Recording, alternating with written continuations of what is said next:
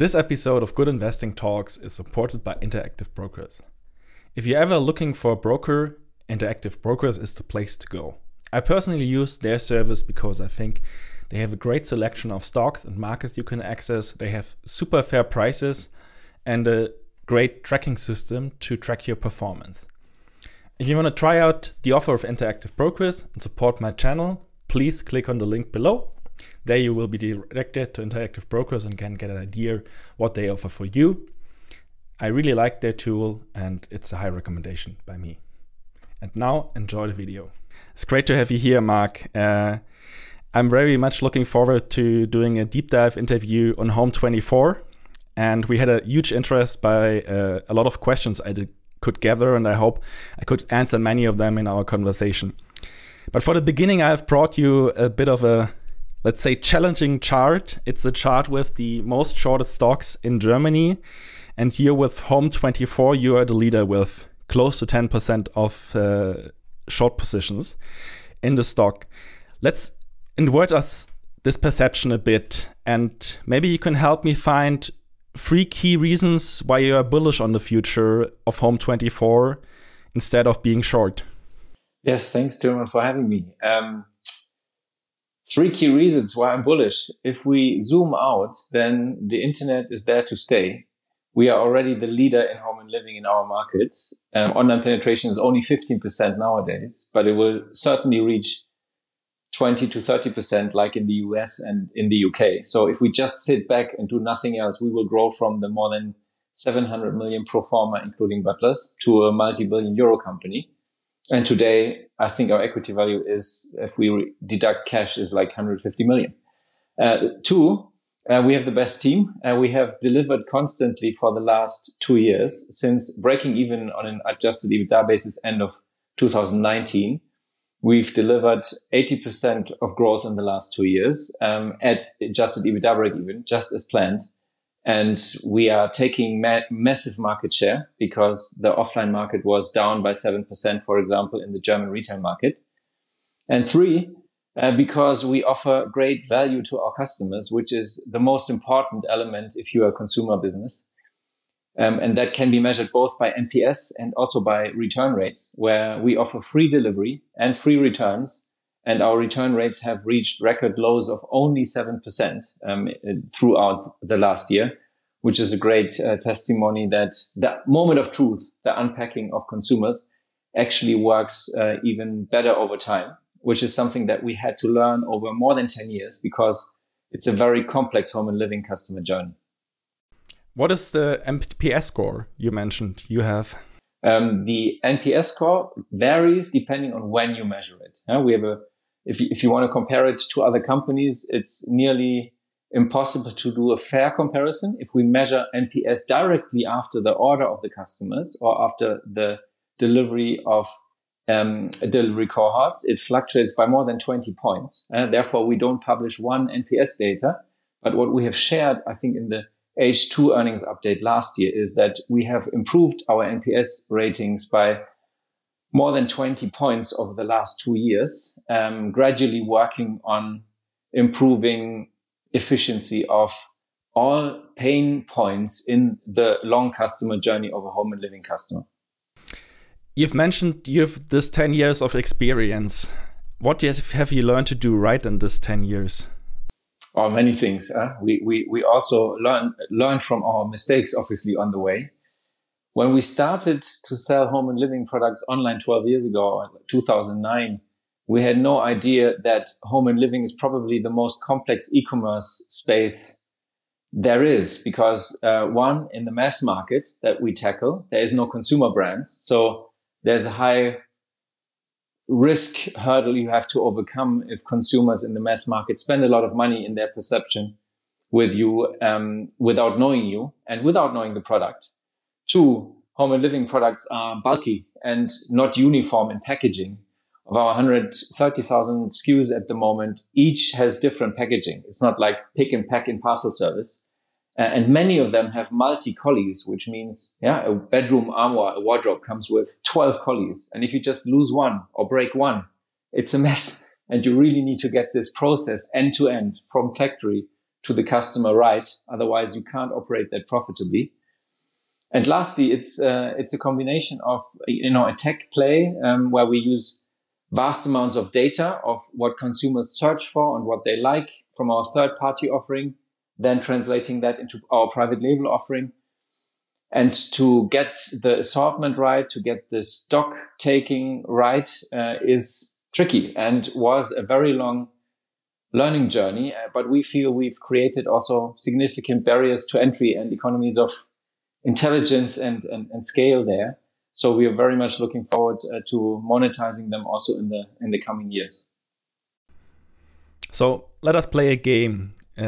We said we make a different future, and you decide to stop growing tomorrow or investing into growth. And you say, okay, we just like in this future, we want to show how profitable our business is at steady state if we stop investing into growth. How would Home24 look then? Most of our investments go into assortment and tech.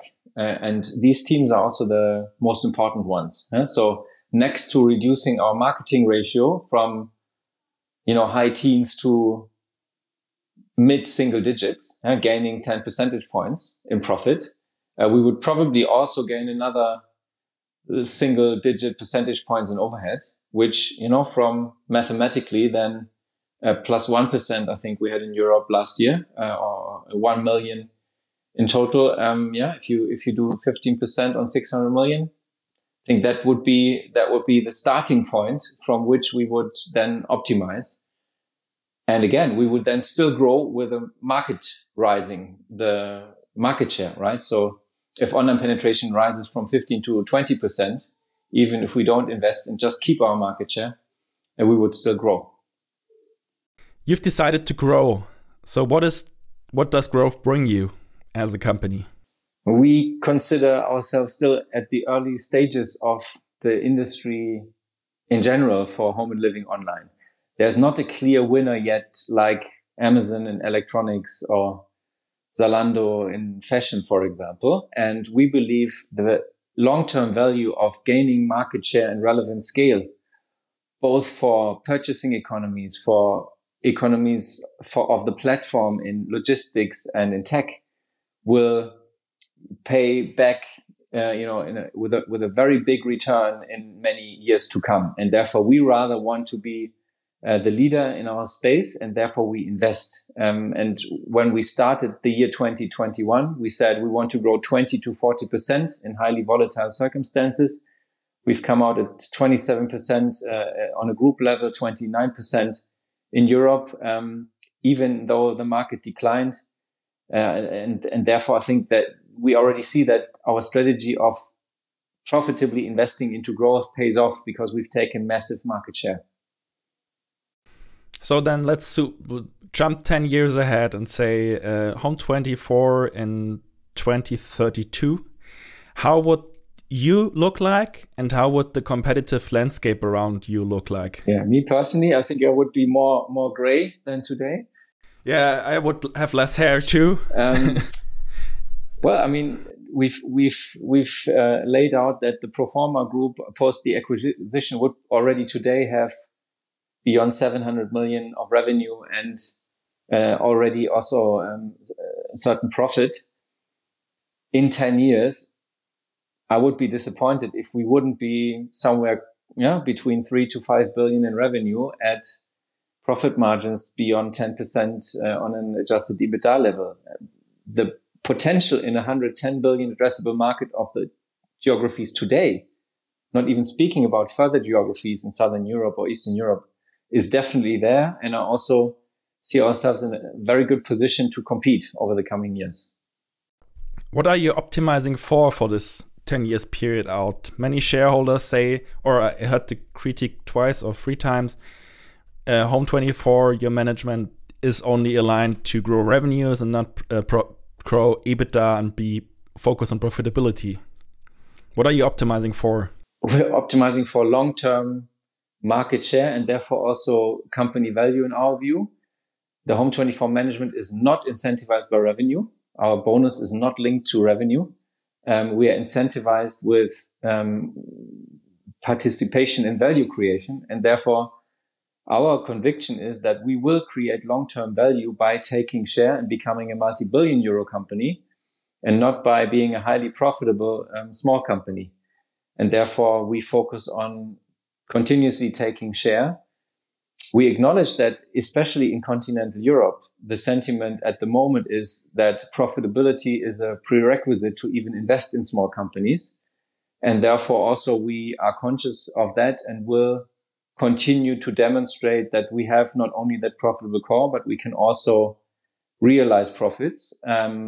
At the same time, as long as the opportunity is out there, we want to become one of the winners in our market. We haven't, worked so long and so hard for just remaining a small player. We want to actually be one of the dominating player in our space.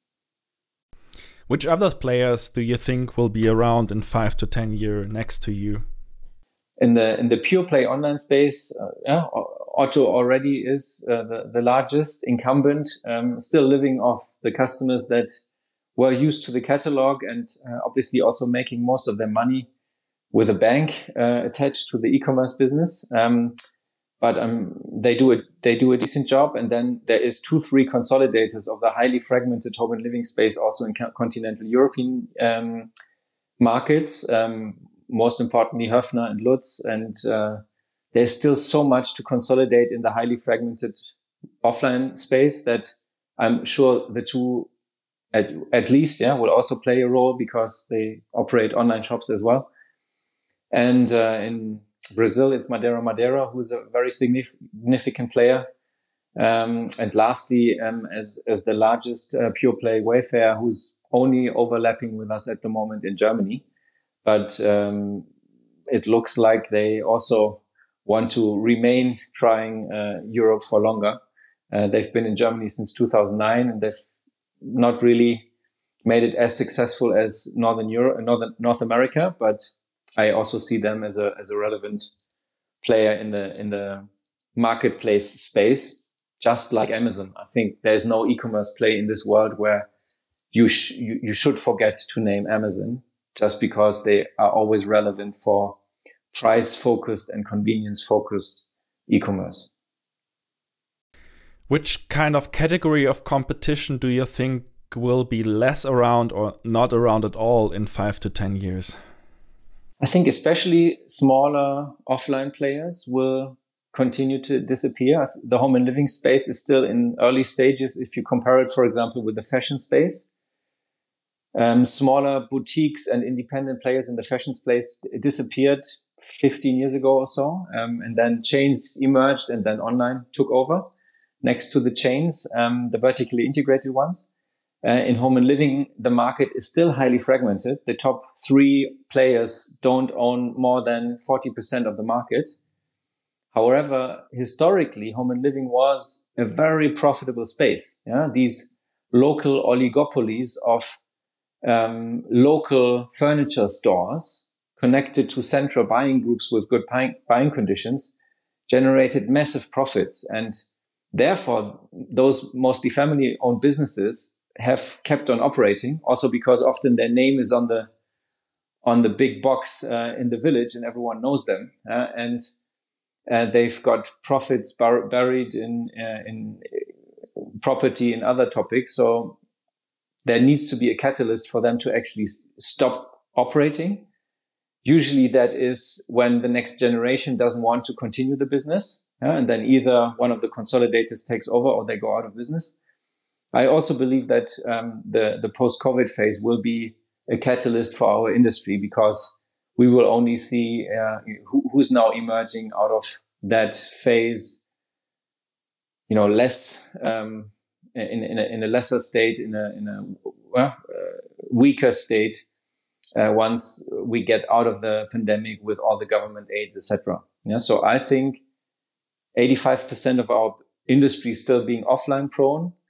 The bottom 20 to 25% of that 85% is the competition we will not see again or anymore in 5 to 10 years. And that will be distributed partly to the consolidators, but obviously also partly to online, because those businesses will primarily discontinue in remote areas where no one else will reopen.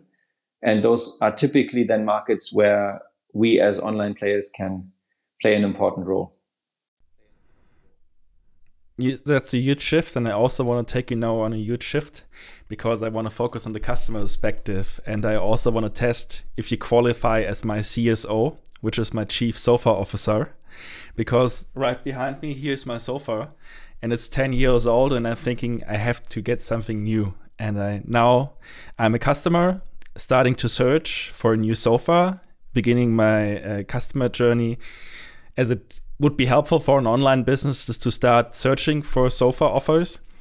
How do you, as Home24, get ahead of me and like be present as a offerer of sofas that might be interesting for me as a customer? Yes, if Tilman, if you are also one of our everyday people, as we call internally our mass market audience, then typically you would not know sofa brands because the purchase frequency is not that often.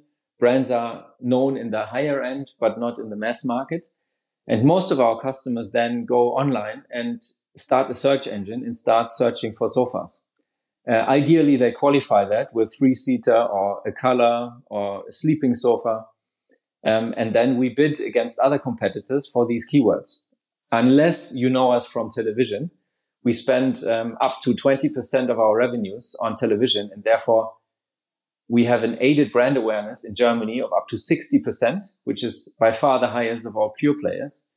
So also already nowadays, many people just go directly to Home24. But if you haven't seen us on television and you're probably rather a Netflix than a television guy, then you would probably go to Google and type 3-seater sofa or sofa bed if it's the guest room and you want to optimize the sofa also with functionality. And then there is nowadays the Google shopping space that is more relevant than the text search, the paid text search. And therefore then we optimize to get anyone in the market also on Home24. And looking at the current Google Analytics data, we also are successful in getting pretty much everyone who's in the market for furniture also onto our page in the time span that they are searching sofas for. So maybe then let's talk later about your friend Google and Facebook and all the big tech, but let's talk about your new friend. It's a retail friend. It's called Butlers. You've just acquired them. Maybe let's start with the customer journey we are coming from. What sense does Butlers make in my customer journey or in the general customer journey? And maybe also explain what Butlers is, because some of the viewers are from the US and I think they don't know Butlers. Yes, so Butlers is a factory of ideas. They create more than 3,000 private label accessories and seasonal decorational items and sell them through 130 offline outlets and their own online store and through digital platforms. 25% of the revenues are already online. And it's basically a direct-to-consumer brand for home accessories and impulse purchase items. Yeah, so the sofa journey we just spoke about is very technical and difficult because the sofa has a high order value and is only purchased every 10 years if you have a decent value for money sofa. For the Butlers assortment, consumers go there a few times a year to discover something new for their home. And therefore, it's a huge opportunity to become less dependent on online channels. For sofas, in most of the Butler stores, there won't be that much space. Yeah. So today already we already operate Home24 showrooms in 10 metropolitan areas. So you could today already visit a Home24 showroom.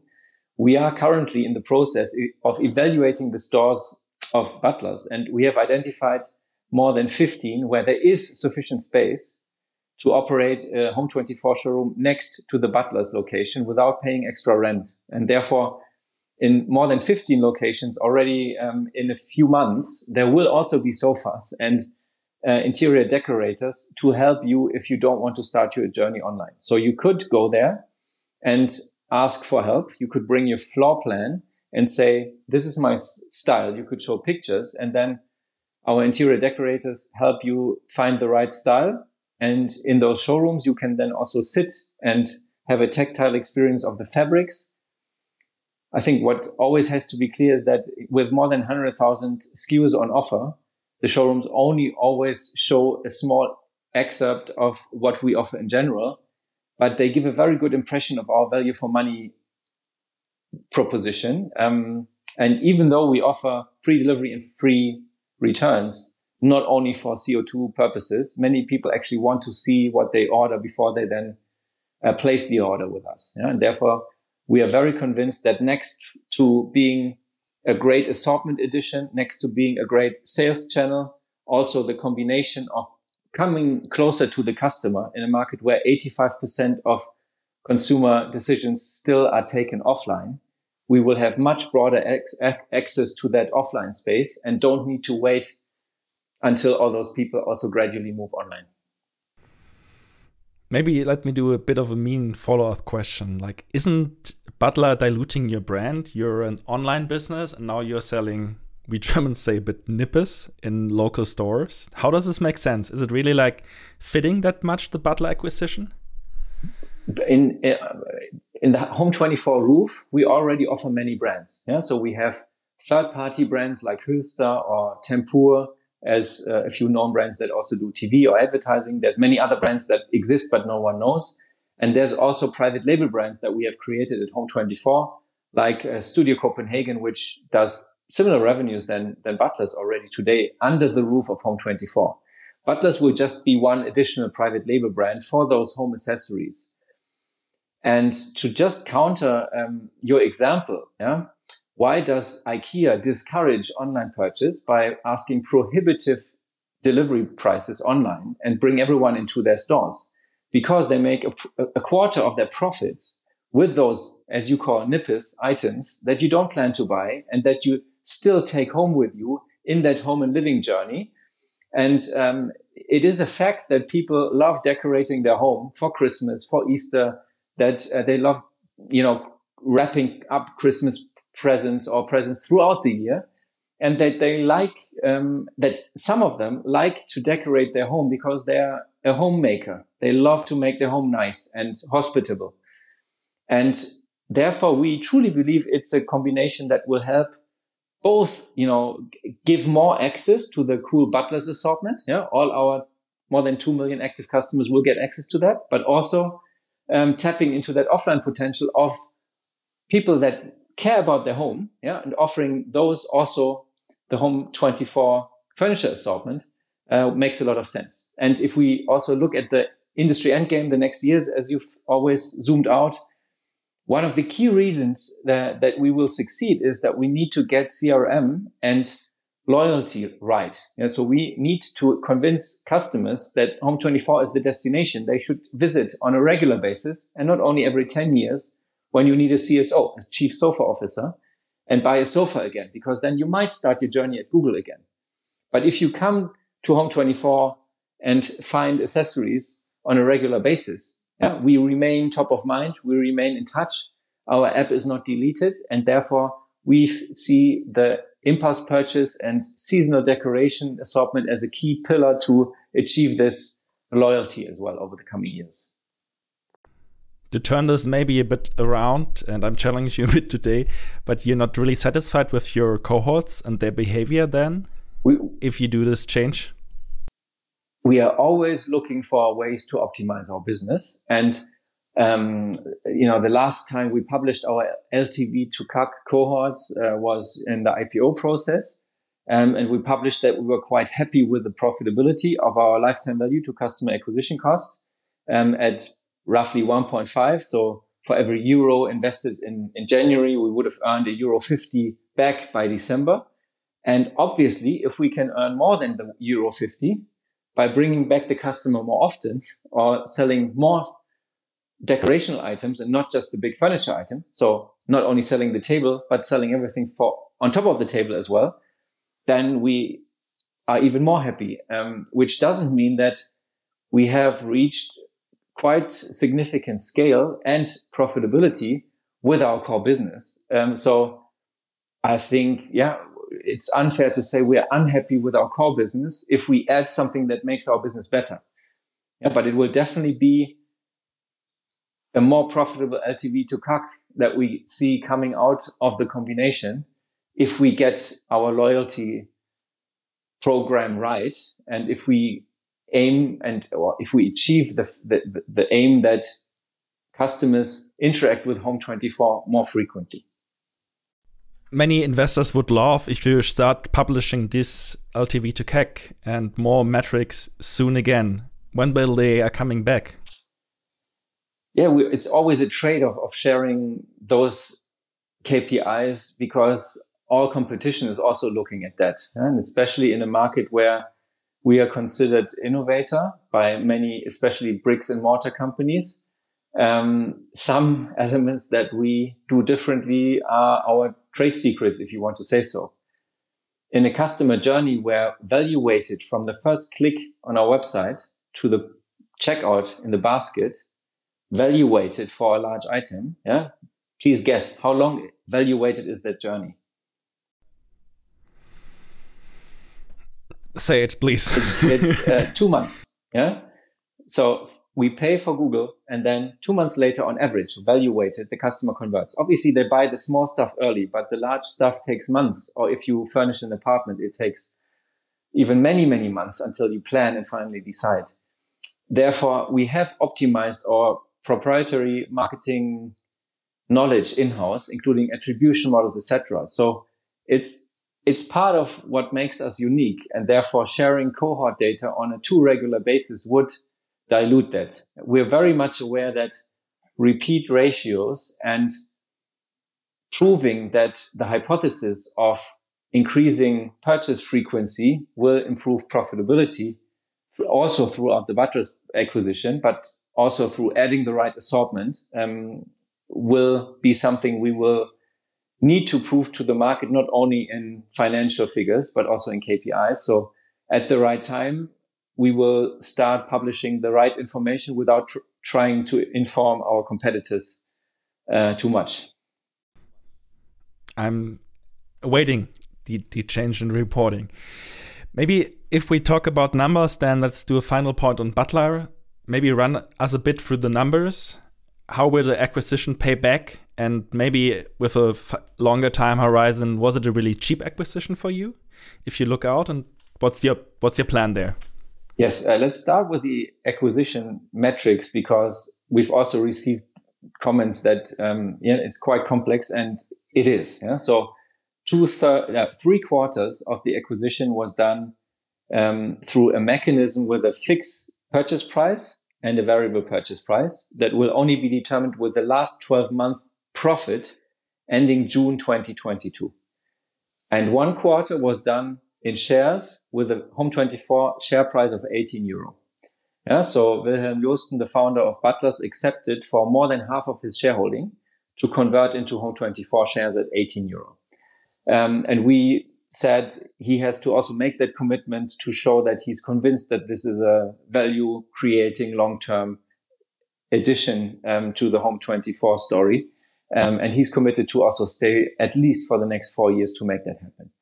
For the 3/4 that is cash paid, we have structured the deal in a way that there's an initial purchase price of around about 30 million that will be due at closing, and a remainder that will be then paid in after Q1 of next year, depending on the earn-out phase. And both for this year and for next year, a portion of the purchase price can be held in vendor loans for a period of 3 years, because two selling shareholders of Butlers helped us optimize the cash flow. The Butlers business today, in 2021, realized 93 million revenue at 5 to 6 million EBITDA, and the stores were closed up to 3 months in that year. Yeah, so it's not a full run rate Butlers revenue and profit that we look at when we look at 2021. Yeah? So I think it's fair to assume that the revenues will be significantly beyond 100 million, and the profit will also be higher than 5 to 6.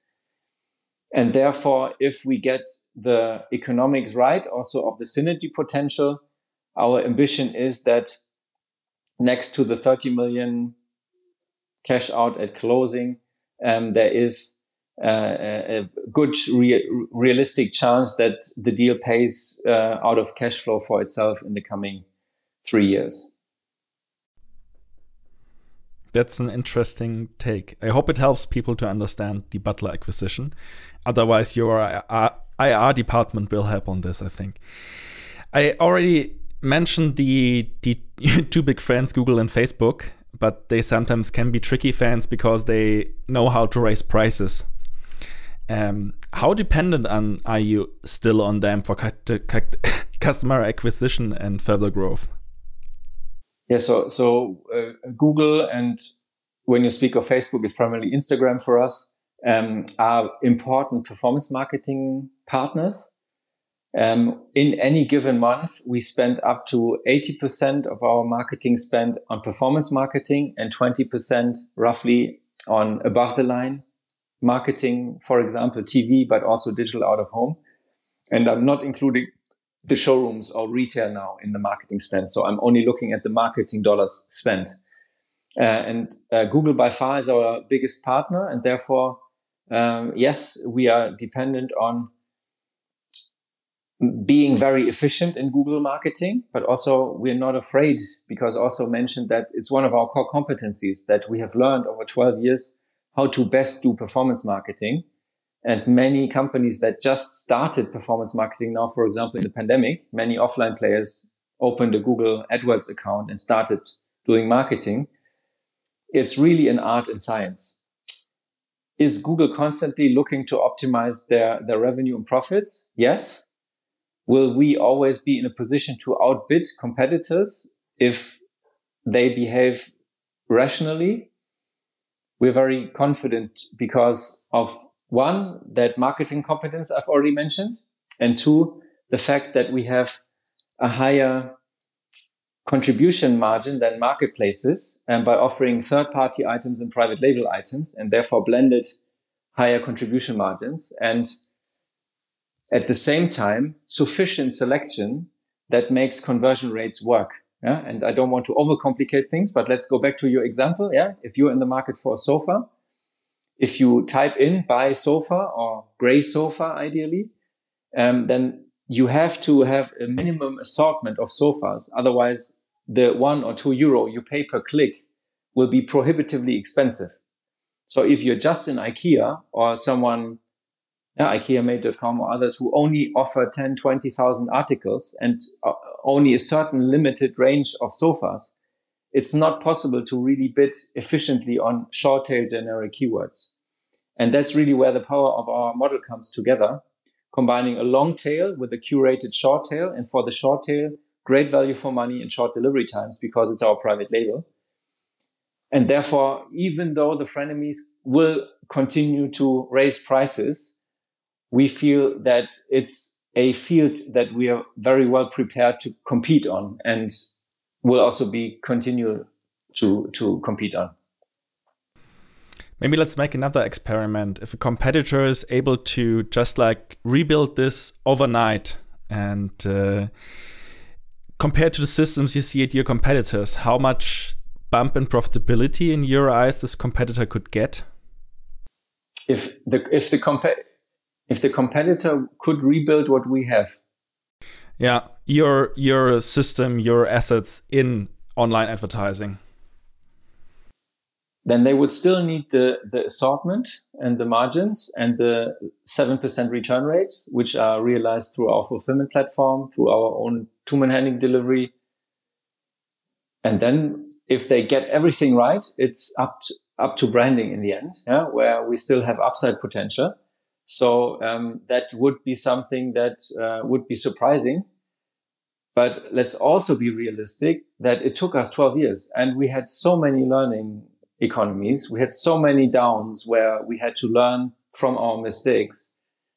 It's very difficult to do that overnight, especially with a complex supply chain, the difficult logistics, and also non-branded assortment. If you would want to replicate that for branded assortment, it would be easy, yeah, or easier. You go to Zalando and you look at which sneakers or brands they sell. You contact all those brands, you list those brands. But for Home24, more than 50% of our revenues are private label revenues. And you can't just find those products anywhere. So to replicate that, it would take years of investment. And that's where we feel we have built also some barriers of entry. Now I need you again as my CSO, my Chief Sofa Officer. I'm gone through the rabbit hole and found the Home24 Galaxy. And how do you build this place in the online and offline world that I like it to stay there, that I don't get lost as a customer, that you keep focus, and in the end it transforms in a certain wish or love to buy in your Galaxy? Yeah, so there is different consumer types, and we look at different personas when we think about the user experience with Home24. So for some, it should be an efficient shopping experience. So it needs to work very well to filter by price and by delivery time and by color. And then they want to look only at a subset and want to make their own opinion. Yeah? For those, it's important that we have state-of-the-art webshop capabilities. For many customers in home and living, because the purchase frequency is not that often, they want consultation, they want inspiration. And for those, we offer an inspiration section and a consultation section where you get Ratgeber, where you get 101s, basically. Yeah, it's like you can either read them, or what we also offer is a free online consultation with a video consultation. You can book an appointment with someone who consults you, or you can book an appointment in our showrooms, as you've already explained. So we really try to be there for the various consumer types and don't want to tell them how to do their customer journey, but depending on which appetite, very efficient works. If you want consultation, either offline or through self-education in our inspiration section, or if you need consultation personally, you can call us, and we have a so-called pre-sales team within our customer service operations, or you book an appointment with some of our interior decorators. Let us take a look at the Home24 Galaxy on a map. I think you know this map very well because I've taken it from your presentation. It are the countries you are active in. And with these countries, my question is related how you're fitting the taste of the customers. Also, like you have southern Italy where you have a very warm climate compared to North Germany where people have maybe a different taste in furniture, or you also sell in Brazil where it's maybe not the best idea. I'm not sure if it works to sell some Nordic furniture into the tropics. Like how you're making sure that you're fitting the taste of the customer and keep all this complicated regional aspects right. So consumer tastes globally are quite uniform. It's surprising with some local differences, but that's why IKEA is the global market leader selling Scandinavian furniture. At the same time, we don't have any assortment overlaps or significant assortment overlaps between Europe and Brazil. The Brazilian mass market is much lower in price power or purchasing power, and therefore the substance of the products is rather on the level of what we in Europe would consider discount, which is not something that you can sell online in Europe because return rates would be prohibitively high. In Europe, for now, we have primarily focused on the so-called DACH area with Home24. We're very realistic that to win France, Italy, also to a certain extent Benelux, we need to much more localize our assortment. And in the last year, we've started reinitiating our non-DACH efforts. COVID, at the same time, a localization of assortment for example, bed sizes that differ across Europe or power plugs is important and is something that we are actively working on. Then another question on focus. How much energy goes for you into the Brazil business that has a different characteristic, as you already explained? And if you have so much to do in Europe, is it really worth fighting on the other half of the planet also for market share? That's a very fair question. And I think also that one has to acknowledge that Mobly, our daughter company in Brazil, is still managed by the three very independent managing directors. I act as the president of the supervisory board. Philip, our CFO, is also part of the board. And then we have two independents. And also the fact that we IPO'd the business in February 2021 is a clear sign of independence, and that at the right time, well, we could also think of fully divesting of Mobly. But at IPO, we decided that we want to continue the journey in a very attractive, more than 200 million addressable consumer market, and one of the possibly highest growing markets over the next 10 years. And that's the situation at the moment. Yeah? So we are a sparring partner. I'm having weekly jour fixes. In fact, just after this call, I will be having my jour fix with Victor, the CEO.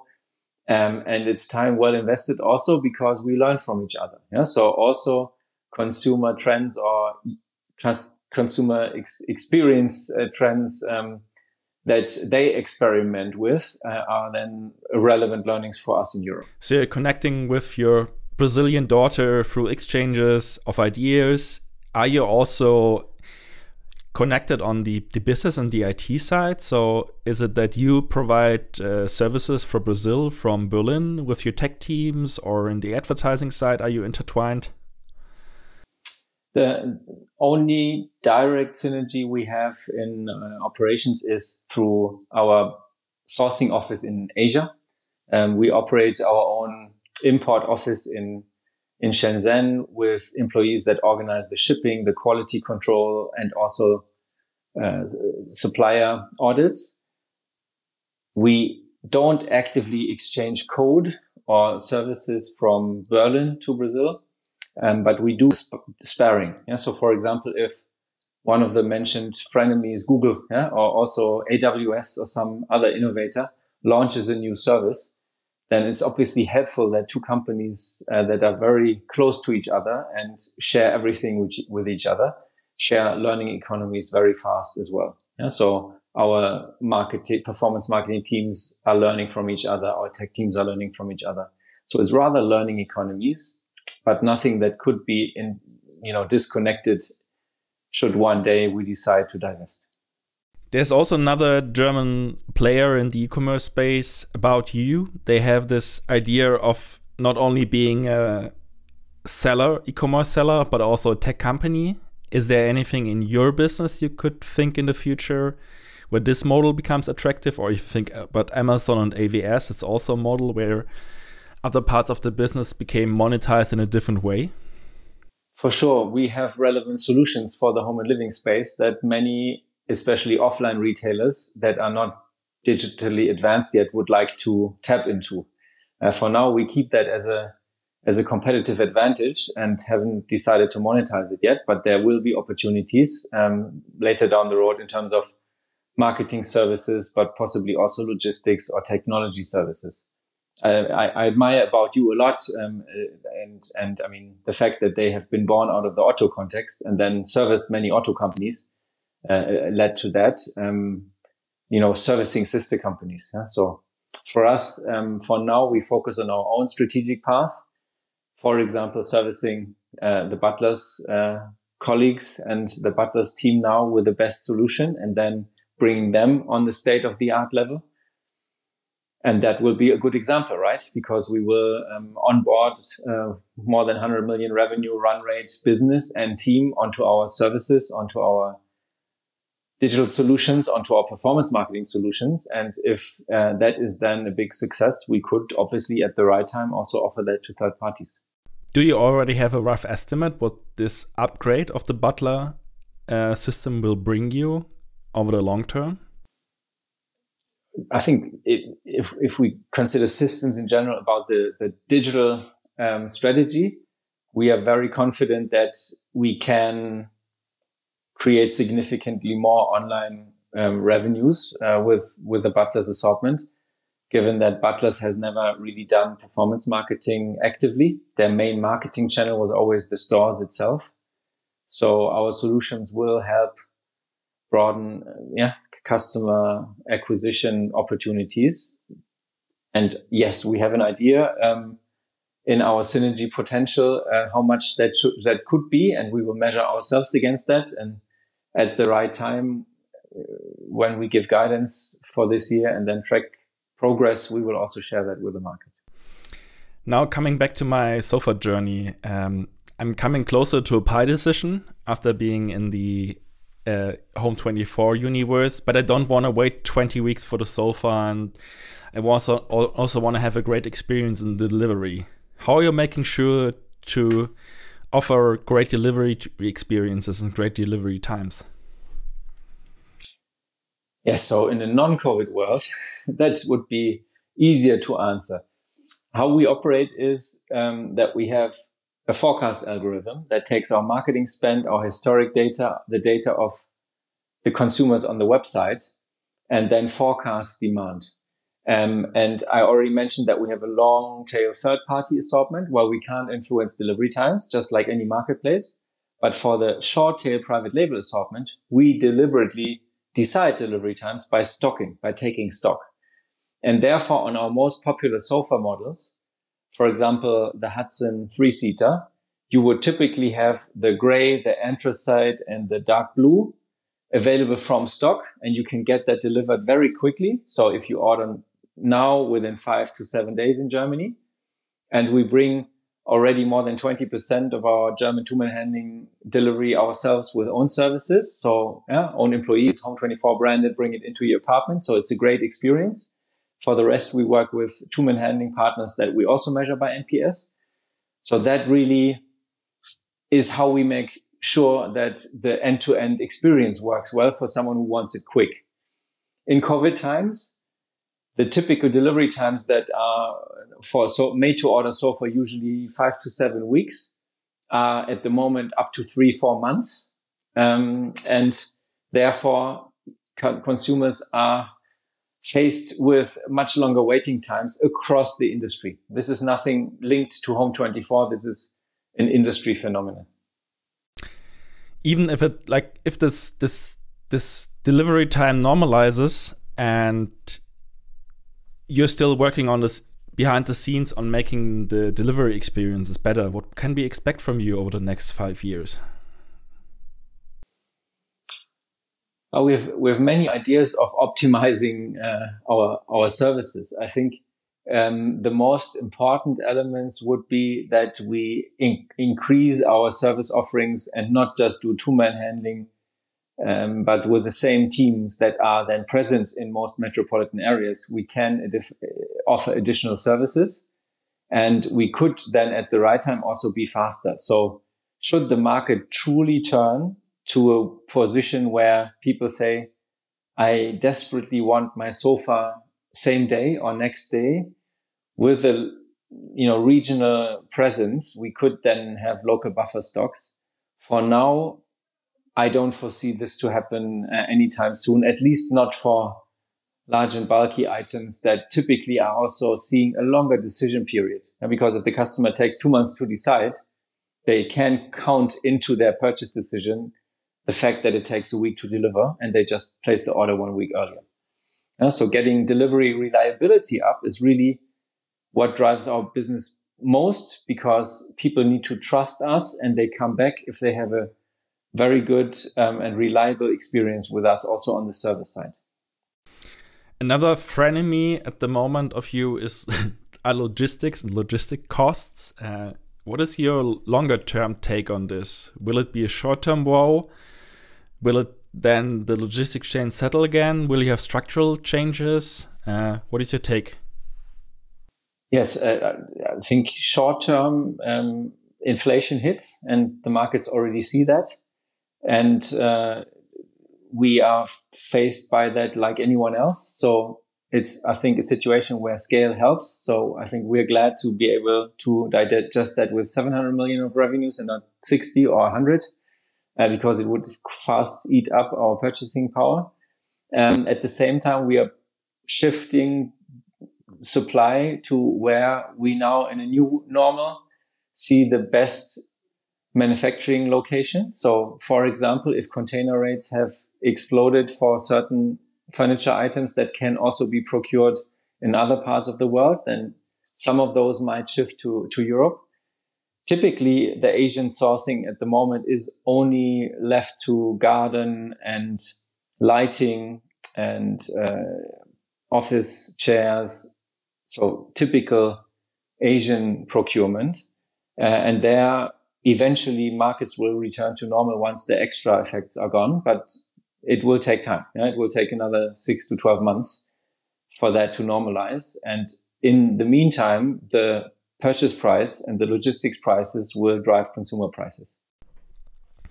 One topic that's also often discussed with online businesses, the idea of returning to sender to bring ship goods back. And you have a nice graphic in your presentation that shows the return rates that are going down. And honestly, with my sofa I have bought here 10 years ago, I would have loved to return it, but that's not a thing you like as a business owner. So like, what is your plan to make these return rates even lower, like go maybe to 5%? And how do you think about the idea of the ability to return goods generally with your business? It's something you need to have in this way you offer it, or? I think at the moment it is part of our strength, because if you have a value for money offering, you also need to put your money where your mouth is. And if you then charge for return, like many of our competitors, if you buy at made.com, for example, and you don't like the sofa, you pay for the return cost. That also signals something to the consumer that has not the ability to come and visit your showroom, or if they would like to return it and then have to pay for it, it's probably the last time they've bought with you. So it's the same for me. I don't think I buy there again. With the sofa. So what it really comes down to is saying, if we truly believe we have the best value for money, then the unpacking experience is great, and then we can offer a fair delivery policy with free return as one of the key strengths of the brand. Obviously, as we will add smaller items that are easier to return, also our return rate might increase again, but it might not become more expensive, because if you send back 3 pillows, it's much cheaper than returning a sofa. So what we will definitely continue to do is curate our assortment, both on the third-party assortment and in the private label assortment, for value for money. And we kick out offenders of high return rates or high claim rates because they cost too much money. And I think that's the main difference of the Home24 offering versus a Wayfair and Otto and Amazon, where more is always better, because then it's very difficult or even impossible to control claim rates and return rates. Yeah? And this is really where we say we want to differentiate by offering best value for money, and therefore we also need to offer free returns.